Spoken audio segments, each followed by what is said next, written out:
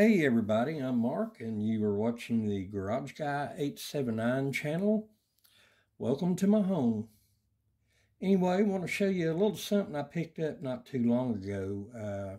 My enjoyment and fascination with 22 LR handguns it continues. I mean, I've been having a blast with them here for goodness knows how long now, and like I've always said before, 22 LR is the most fun round out there. Okay, now this is something a little different for me because I've never owned one of these. I've never owned a product made by Walther before.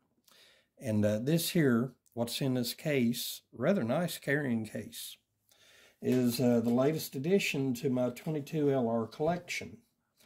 I'm talking about the Walther PPQ M2 22.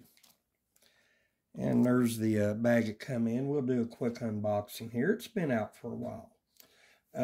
What it comes with right here, as I'll show you, we have two 10-round magazines, or excuse me, two 12-round magazines. Now, some of these 22 Walther pistols, be careful to look at the product description because some of them only come with 10-round magazines, but the M2 22 comes with 12-round magazines. All right. Also, you have a little wrench in here, and that's right there. That one's for take the cap off the threads on the end of the barrel. You can put a can on this. And you also have a, let's see, hex wrench in there. And you have another little tool. I'm not quite sure what that's for. It's like a long black rod, little pin. Don't exactly know what that's for there. I'll have to go through the manual and check that out. I'm sure some other videos have that in their description. Also, you have the safety lock in here under this part of the case, and instructions and everything, manual, whole 9 yards. Like I said, this pistol's been out for a little while, and you've probably seen other videos on this same model firearm. Now right here I have my MacMan reloading magnetic screwdriver, and we'll check it out. Are these magazines aluminum or steel? These appear to be steel. Yeah.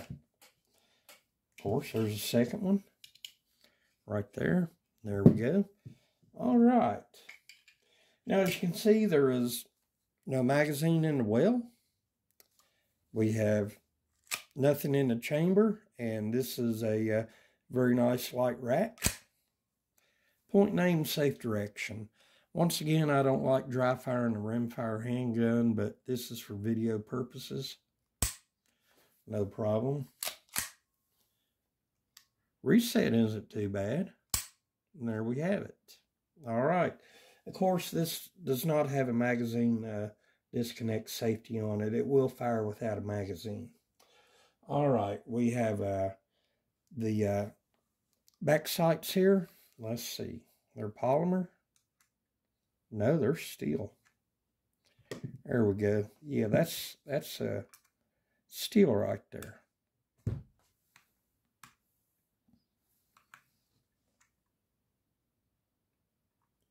Yep. And it's just not the screw holding it in. It's the back sight. That's steel. Let's check the front sight. It's polymer. And of course the slide is aluminum.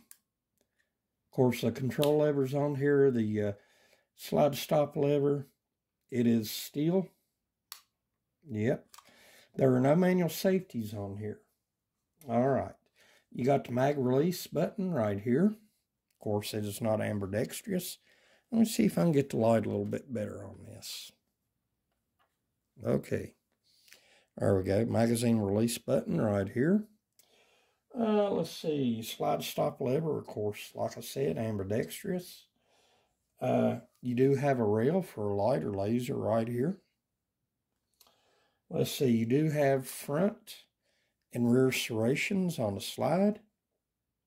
And there is no manual safety lever on this handgun. Of course, you do have the trigger safety right here, as you might say, Glock style. And this, my friends, is the same exact size of the PPQ M2 in its 9mm counterpart. That's what I like about this. It may weigh 2/3 less, or it only may weigh 2/3 of what the 9mm version does, but hey, it's 22. It's got a good feel to it. Hug grips, talon grips are not necessary on this unless you really want them. You do have some noticeable finger serrations right there, and it feels good in hand. All right. Try and get a sight picture right here. There we go. Yeah, y'all get the gist of it. I think it's a 3.9 or 4-inch barrel. Not quite sure. But anyhow, as far as the takedown goes, there's a lot of other videos about this model firearm. I won't bore you to death with it. But what do you say we go out here, my friends, and we go right ahead and take first shots with this. We'll do another function check. All right? Let's make it happen.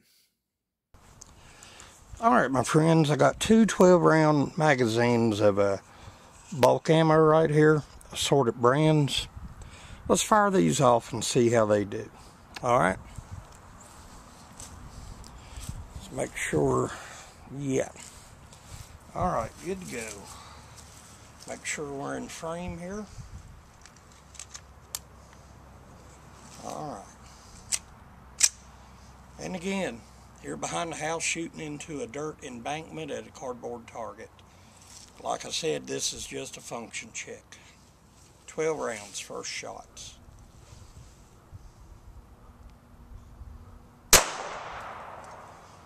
Guess what I forgot to do? Yeah. Not the first time I've done that. Probably won't be the last. Let this be a lesson to you young shooters out there.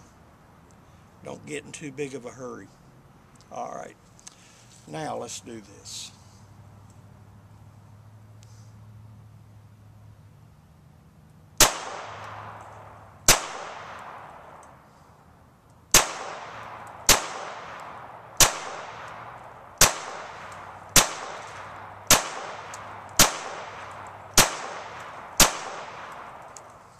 All right. And slide held open after the last round. All right. I'm liking this so far. The trigger itself physically feels better, a lot better than the one on the M&P 22C I did a few weeks ago. 12 more rounds, bulk ammo, assorted brands.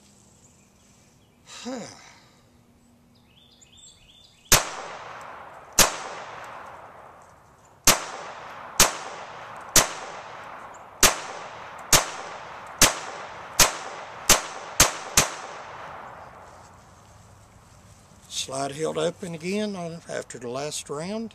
All right.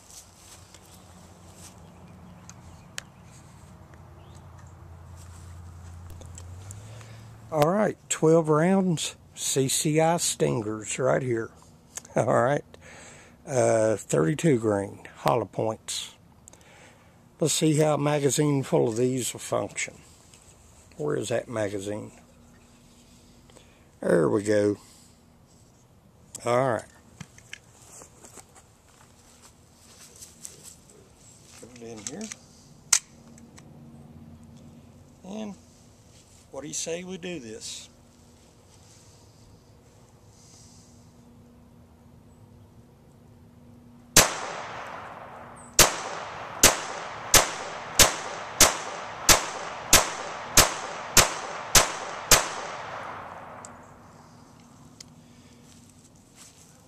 Last round hold open with the Stingers. What do you say we wrap this up? All right, what do you say we go ahead and wrap this up right quick? I'll have a sit down here with you. And we'll talk just a minute. All right. First of all, let's talk about the two things that happened during the shooting segment. Of course, the first one, I forgot my ear protection, all right? That happens sometimes, and you don't realize it until after you fired that first shot. But just make sure you have your hearing and eye protection, all right? You'll be glad you did. And second of all, when I was putting in the magazine, when I was getting ready to fire the CCI Stingers, if you noticed, I kind of hesitated after I slapped the magazine in. The slide went back into chamber, or went back into battery on its own and chambered around. Now, I've never seen, the round go off when that happens, but it may do it. Some of you out there may have seen or heard about something like that. But some firearms, if you put the loaded magazine in, of course this in here is empty. Go ahead and rack the slide back, see if we can recreate this. If you kind of slap it in at a certain angle, like maybe, well, it didn't work. Let's try it from the other angle instead of back like that. Probably has to be loaded for that to happen. But when that does happen, just hold that firearm down towards the ground. At least have enough presence of mind to do that. Because who's to say that first round that just got chambered, got slammed in there, won't go off, all right? You can't never be too careful. I've never heard of that happening with these 22 rimfire Walthers before. And then again, there's always a first time for everything. So be aware of that, okay? Because as you just saw on video, it can happen. All right, I got some notes here. All right, went over to slide chambering in the battery, hearing and eye protection. This thing's cycled well, no problems. And the bulk ammo I have, the Stingers are just a hair longer round, and they run through here with no problems. The bulk rounds I had, some of them were ball rounds, some of them were hollow points, and the Stingers were hollow points. They ran well, no problems whatsoever. All right, let's see. Oh yeah, the trigger, yeah, felt much better than the trigger on the Smith & Wesson M&P 22 Compact. I uploaded a video about a couple of weeks ago. This feels like a full-size firearm. It may not quite have the weight, but it still has the physical feel to it. And the trigger worked just fine on here. And I've got no complaints about that so far. And as I break it in, it'll only get better. All right. And last but not least, spare magazines. When I bought this, I bought this at Bud's online. It was $2.69. Well, I figure, 22 LR, the magazines can't be that expensive. If anything, you might end up paying $40-some for a 2-pack of certain magazines for any given 22 LR handgun. They only had these, you could buy one at a time, no 2-packs, just a 1-pack. It was $36. Well, after the tax and shipping fee was added on, one extra magazine would cost $51. And I'm like, nope, I can hold off on that, okay?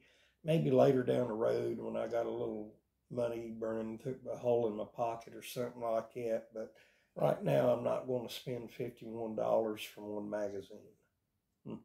Not for a $269 rimfire handgun. No, not happening. Well, anyway, I hope y'all found this video informative. I enjoyed making it for you. It's always good to sit here and talk to you. And hope to catch y'all soon. I'm Mark, Garage K879. Catch y'all later.